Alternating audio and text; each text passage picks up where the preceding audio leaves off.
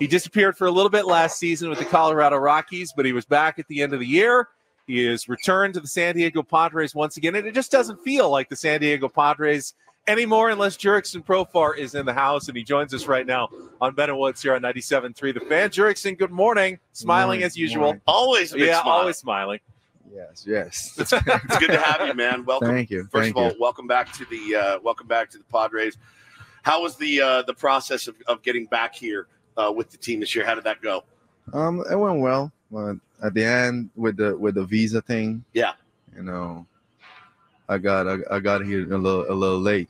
But it was just go good. with American Express next time. you were playing. I was playing. Yeah. So that was the good thing. I played a lot this off season, and I played till February. So everything feels good. Good, man. I'm ready to go. Good to see a lot of the friendly faces back in there. I know you were probably enjoying watching Fernando Tatis Jr. play right field last year and winning a platinum glove. Yeah. Has he rubbed that in at all yet? No, I don't think so. He's too nice. He's humble.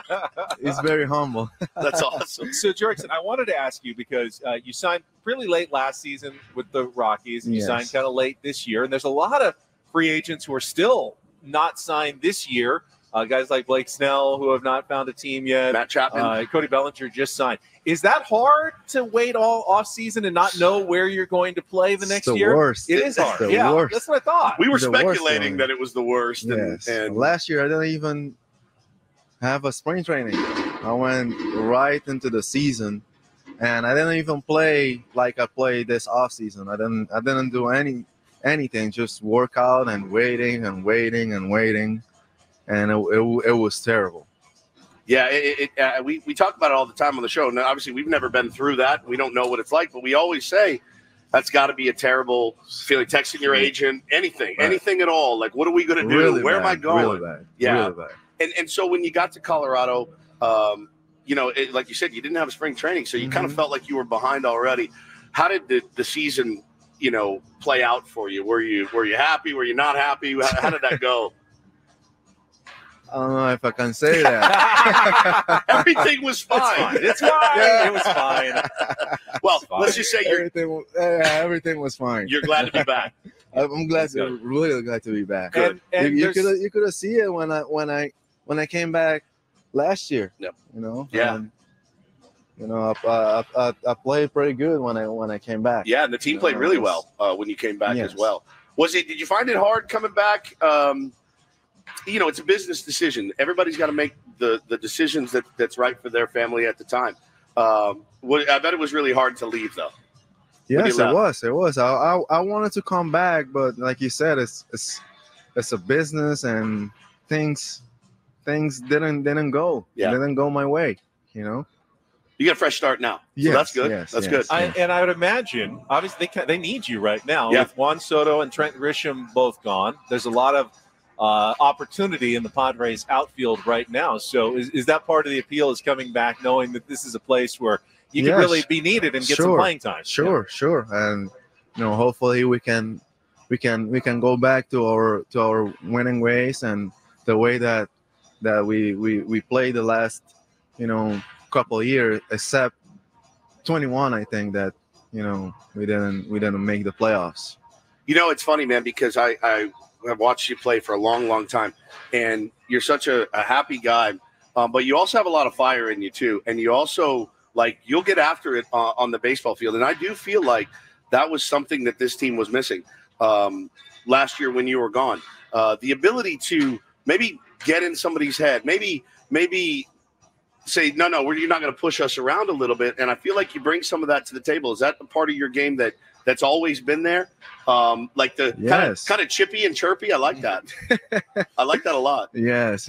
I'm an emotional guy. Yeah. And so I play with a lot of emotions, and also being myself, a happy guy. I blend those together. I want to win when I step on the field. So I'm going to give everything. Profar is with us, and a lot of people said he's a great clubhouse guy, speaks multiple languages, can relate with a lot of players. Is that something you have to like try to do, or does that come naturally for you? Like people just gravitate. It's just natural. He's dynamic. Yeah. He's just dynamic. Yeah. Yes, that's who I am. You know. Have they told you at all? Talking to Jurickson Profar here on Ben and Woods this morning. Have they told you at all what to expect playing time wise? And at this point in your career, you know, I know you want to be on the field. Everybody knows that. Every player that's in that locker room wants to be on the field as much as they can. Are you comfortable playing wherever they need you, whenever they need you? Yes. Yeah. You know, team guy. Yeah. Always a team guy, but I'm gonna give everything to play every day. You know, I'm just gonna bring it every day to be on the field. Sure. You know, you play good, you're gonna play. Yeah. Now, I read somewhere growing up in the Caribbean, not on the same island as Xander, but you guys are about the same age. You competed against him. You've known him for a long time. A long time, yeah. Since What's he 9 years old? like? Really, 9 years old. Yes. And what was he like Every back year then? we play against each other. Yeah. Was he always? You always could tell he was going to be like a star. Sure. Yes. So he always same guy till today. Yes. So he's making a position change. You've played multiple positions at the big league level. You played some second base. You give him tips. Does he ask you for tips? I know he's got a lot of coaches in his ear right now about what to do, what not to do. He's going to be fine. You know, he's a ball player. Yeah. You know, 100%. he's always been. One of my favorite experiences as a sportscaster, I've gotten to go 4 times to the Little League World Series. You got to play in the Little League World Series. What was that like for you as a kid, getting a taste of kind of the big time as a 12-year-old? The best. And he missed it because we beat him. Because you beat him, he didn't get to go. Twice. So both times that I went, we beat him. That Curacao over Aruba, you had to beat him to get to one year he played for Bonaire too. There's another island. Okay. By us in the Caribbean over there. And you beat them? He went and played there for Bonaire, him and his brother. Yeah. His brother was really good too. Yeah. He has a twin brother. Yep. Exactly the same, a little bigger, more power. Yeah. But they were so good. And you got a brother who went there too, right? At the Little League World Series. Two brothers. Yeah. Yes. That's amazing. All right, Benny, elephant in the room. All right, got to ask, because we are big fans. Now, I don't know how much time you spend on social media, Twitter, X, they call it now, but we were noticing that you blocked all of us on Twitter. We can't see your tweets. Did we do something?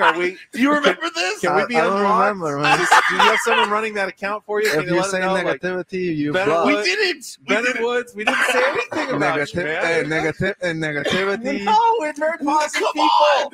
We're very positive people. Okay. In the spirit of making peace, we brought you your very own shirt. Ben and Wood shirt. Nice. So if you would be so kind to unblock us, we would be very grateful. And we will never be negative again, ever. I promise. Okay? Hey, we don't need negativity Never. I like during the season. We only need positivity so we can win. Fans need to understand. Okay. Positive only. Hey, Padre fan, positivity. Yes. And you guys feed off. We need you guys. The fans the last couple of years, man. Petco has been incredible. Yes. And they, as much as you guys want to win, I think they want it too. I know.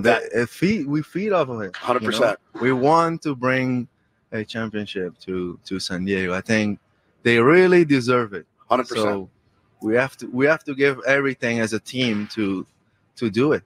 You know, that's awesome. It's awesome to hear, man. And you know, I think it's a long season. 162 games is a long season. Yes. You can't live and die with each victory and loss. Last year was such a weird year for the fan base, for the players. It was weird. Fresh start this year. Good group of guys. New skipper. What was has your experience been with the new manager, Mike Schill?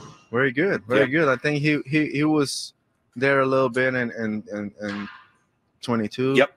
And then last year when I came back too, he was there, and he's a great manager. You know, always positivity, like I said. Yeah. And you know what too, he loves to win. He will do everything to win a ball game. So that's what we need. Well, I like this. This is how you do. This is how you resolve conflict. I mean, there's one thing, we can be positive. It's like a requirement, though. He is everything pinnacle of positivity to win a baseball game and every day. He will not abide any negativity, and I'm okay with that, Jurickson. We really appreciate it. It's nice to get to talk to you in person. You mind signing our bat for our listeners here? We're collecting everybody who stops on by, get an autograph and a signature. But looking forward to having Jurickson back this season. Padres just play better when he's here. I mean, there's no question about it. It's science. It's statistically proven. Statistically, they play better 100%. when Jurickson is here. That's exactly and right, Jurickson plays better when he's here. That's so exactly it just works right. out for both parties. Thank you very much, Jurickson. Really appreciate it. Thanks so much, It's man. Ben Higgins, Stephen Woods. You go on X and you can just hit the unblock, and we will be back in with you good here in the future. So, Jurickson Profar.